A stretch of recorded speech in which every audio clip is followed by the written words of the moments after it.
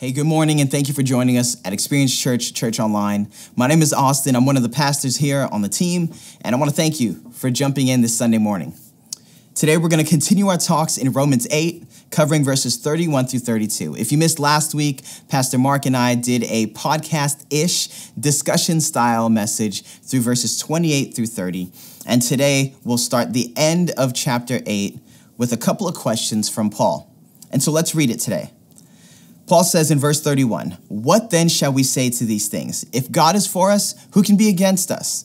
He who did not spare his own son, but gave him up for us all, how will he not also with him graciously give us all things?" Today I want to talk about what these things are. And then I want to talk about the implications of these things in our lives. But before we do that, let's pray. Let's pray that God would reveal his word to us in a way that makes sense and causes us to seek after him even more. Father, in Jesus' name, we thank you today for your word that's living, that is alive, that is active, that moves, and that shapes our hearts to be positioned towards you. We pray today that you would speak to us. God, that you would open our eyes and our ears to see and to hear what it is that we need. In Jesus' name, amen. So Paul kicks us off with this question. What then shall we say to these things? Now, here's the issue with this text. We don't actually know what these things are. These things could be verses 28 through 30. These things could be the entirety of Romans chapter 8. And because this is one letter to the Church of Rome, these things could mean everything back to chapter 1. And so what I thought we would do is take a journey through Romans and talk about some of the highlights and the outlines that Paul gives us in reference to the gospel and our lives as believers.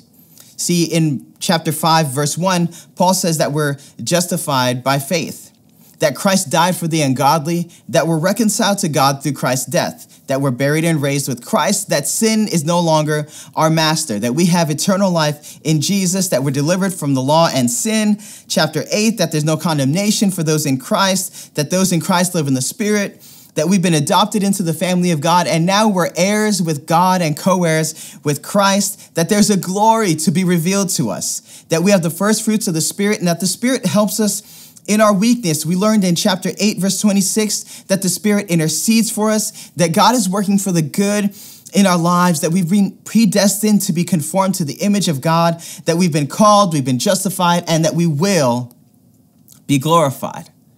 So now let's ask that question again. Based on these things, what do we say? And I want to offer some ideas to you. Maybe our response to these things is worship. Psalm 29 says, "Ascribe to the Lord the glory due to his name." Maybe it's meditation. Psalm 145 says, "I will meditate on the glorious splendor of your majesty and on your wondrous works." Or maybe it's thanksgiving and praise, because verses 6 through 7 say that we'll speak of the might of your awesome acts and declare your greatness, that we'll utter the memory of your goodness and sing of your righteousness. Or maybe the response is to testify. Like in John 4, when Jesus met the woman at the well, and after he ministered to her, she went back into town and said, "Come meet the man who told me all that I'd ever done." Or maybe you're like me, and after reading and reviewing everything in chapter 5 through 8, the appropriate response feels like surrender, where we come before our King and we lay our lives down and we say, "Yet not as I will, but as you will." But what if these actions and responses aren't actual things that we feel inspired to do? Like, what if you're watching this online right now and you can hear everything that the Bible says and you feel indifferent? Like, there's not an action or a response that you feel after reading these things. I remember when I first started going to church at 17 years old, Twin Lakes Baptist Church in Las Vegas, Nevada. I walked in and, man, I looked differently than everyone else. I talked a little different than everyone else. My background was completely different than everyone else. I remember walking in with what I would call like the early 2000s hip-hop starter kit. You know, the tall tees, the backwards jerseys, the crooked baseball caps, the Air Force Ones, the khakis with a cuff and a crease. Like, this is how I walked into this church. But honestly, none of that mattered to me. Like, it didn't bother me that we dressed and, came from different areas. That didn't bother me at all. What bothered me was that our response was different. Like, why, when the guy up there with the suit reads something from the Bible, why does everyone say amen? Like, I don't feel an amen stirring up inside of me. Like, why, when they're singing these songs, why does everyone even sing to this poorly tuned piano from this red songbook? And I would wonder, as I would be in that church, like, was there something wrong with me? Because I didn't feel the same kind of response that they did? It was almost to the point where I would wonder, like, does my indifference mean I have a faith deficiency, or that I'm not as holy as these other people? Does it mean I'm not a Christian? And I say that to invite you today. Maybe you're watching this and you've been watching for a while, or maybe you've been a Christian for a long time, and you get to this place and you say, hey, Austin, I hear what you're saying. I hear what Paul is talking about, but I don't feel the same response. I just don't. And I think that's okay. See, faith is a journey. It's a journey where we allow God to take us on this adventure roller coaster of life, and we become more aware of God's presence and his goodness. And at some points, you're going to wonder and you're going to question. But I want to say to you what Paul says to the church in Philippi when he says, I'm sure of this, he who began a good work in you will bring it to completion. Listen, if you're watching this and you're wondering and you're questioning, it's okay. Keep asking, keep seeking, but do it in the context of the church. Lean on your brothers and your sisters in Christ through Pray the Bay, which is our prayer meeting we do every day, through small discussion and community groups, or through our Bible in 1 year meeting that we do every morning. We do a short call where we jump in on the Bible app and we discuss what the reading is for that day. And so it's okay to question. It's okay to wonder, but do it in the context of your church family. And I want to pray for you before we even move forward, and pray for anyone who's kind of in that place. God, we ask today that you would give us this stirring inside to seek after you, to chase after these questions that we have and these feelings that we have. And we pray that you would reveal yourself as we do so. In Jesus' name, amen. And so Paul goes from this place of what should our response be to this rhetorical question. If God is for us, who can be against us? Now, if you remember earlier in Romans 8, we talked about the indwelling spirit of God and how the word if could be interchanged with the word because. So let's ask that question one more time with the word because. Because God is for us, who can be against us? Now, see, that question shifts a little bit inside of me because it tells me that it doesn't mean that there's not going to be anything against me, right? This verse doesn't negate the fact that in this life we'll face trouble and opposition. It doesn't mean a trouble-free life. See, Jesus even says in John 16, I've said these things to you that you may have peace, because in this world you're going to face trouble.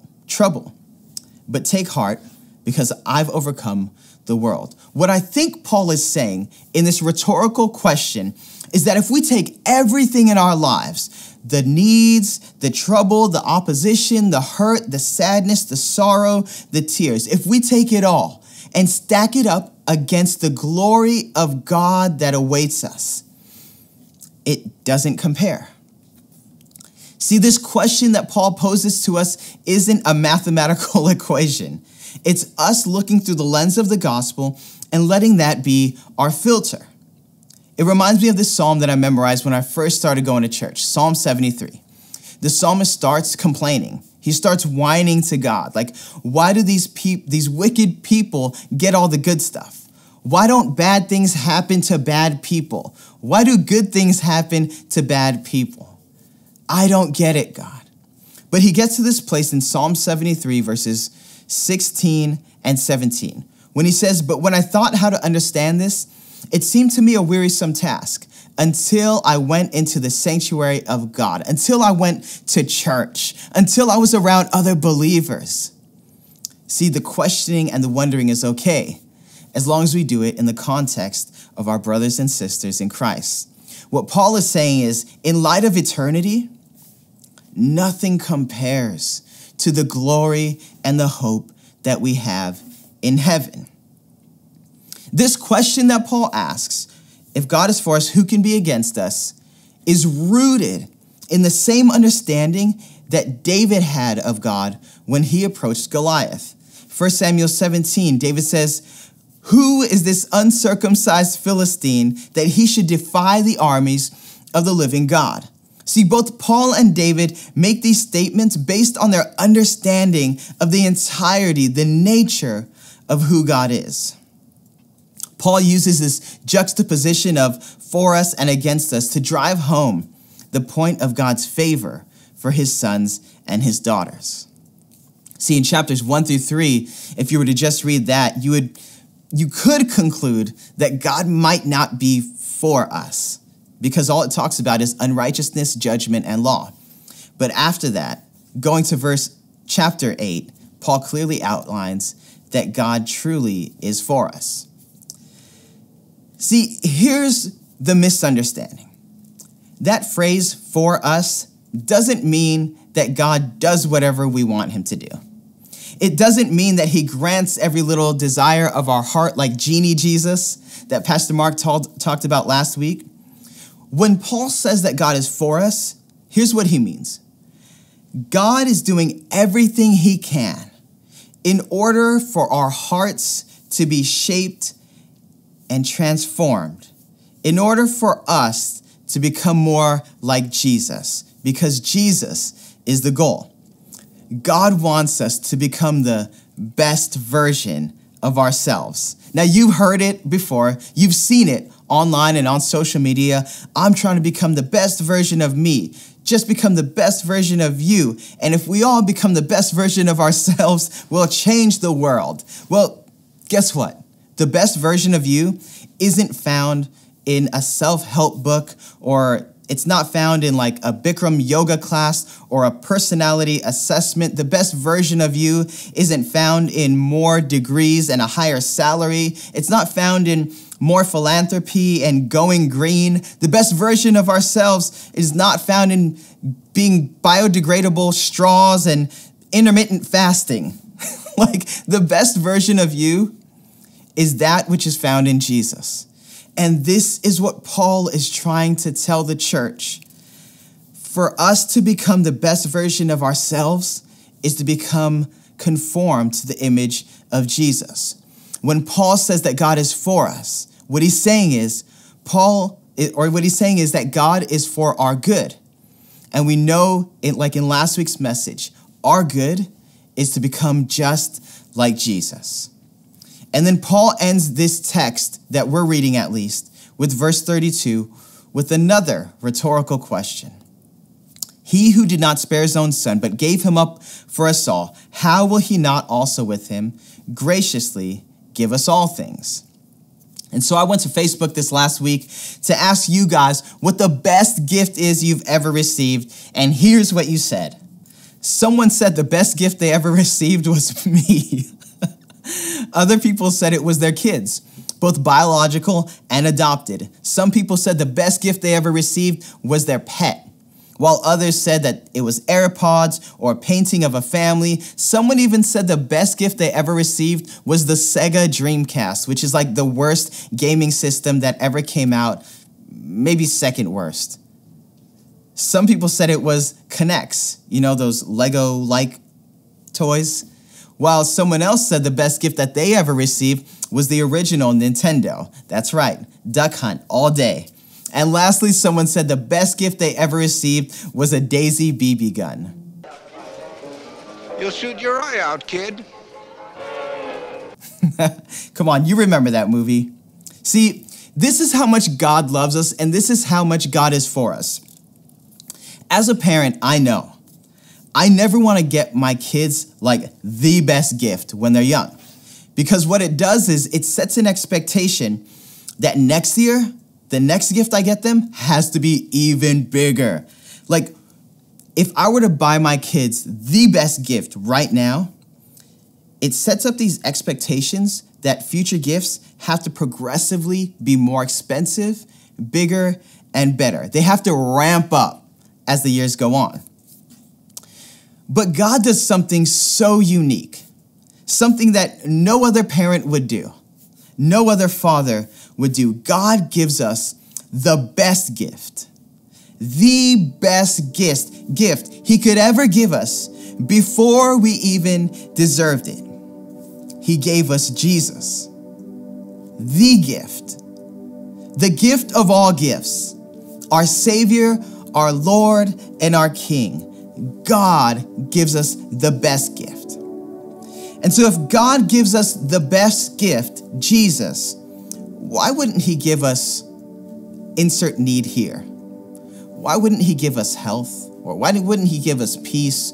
Or why wouldn't he give us hope? Why wouldn't he give us these things if he's given us the best gift ever?